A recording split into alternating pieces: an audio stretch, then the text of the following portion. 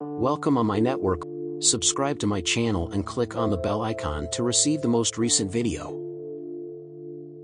Hello, guys. What is the Thomas Grammer approach? If you don't have evidence of either of the criminals on their whereabouts or contact, how to find them? The answer is a Thomas Grammer technique. How are we supposed to use it? The police do not know all prisoners, but the prisoner may know other prisoners in relation to the police. The prisoner is more in touch with other prisoners. Maybe a prisoner in your custody has contact with someone or a group of people you want to find. Whether you provide them with a mobile phone or another source, maybe he's doing something for you. If he calls another prisoner, you can keep up with them. Let's think if you provide cell phone or get help from all of the prisoners who they are in your custody. You may collect a lot of record about all prisoner you do not know them.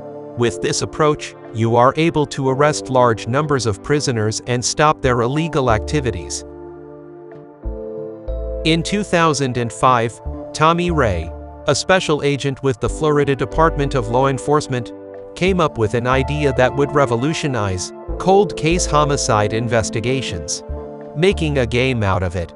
Details from unsolved cases were put onto the faces of traditional 52-card decks and distributed to inmates, in the hopes that between hands of poker the incarcerated would give investigators new leads.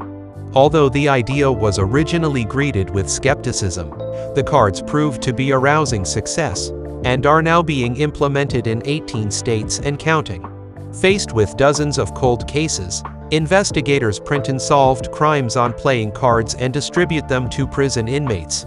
When a prisoner plays a round of cards, he sees a familiar name and helps police solve the cold case.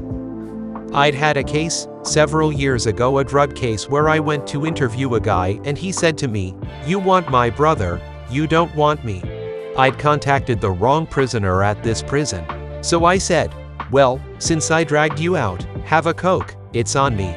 We're sitting there, having a Coca-Cola, and I said, "I also work cold case homicide, so you don't know anything about any old murders, do ya?"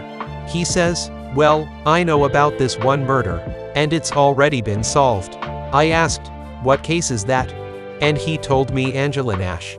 I knew that case wasn't solved. He said, "Well, I thought the boyfriend had been arrested, because he admitted to me that he killed this girl.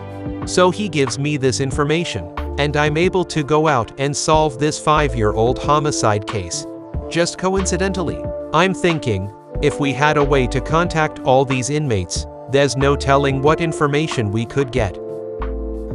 Don't forget to subscribe my channel and click on the bell icon to receive the most recent video.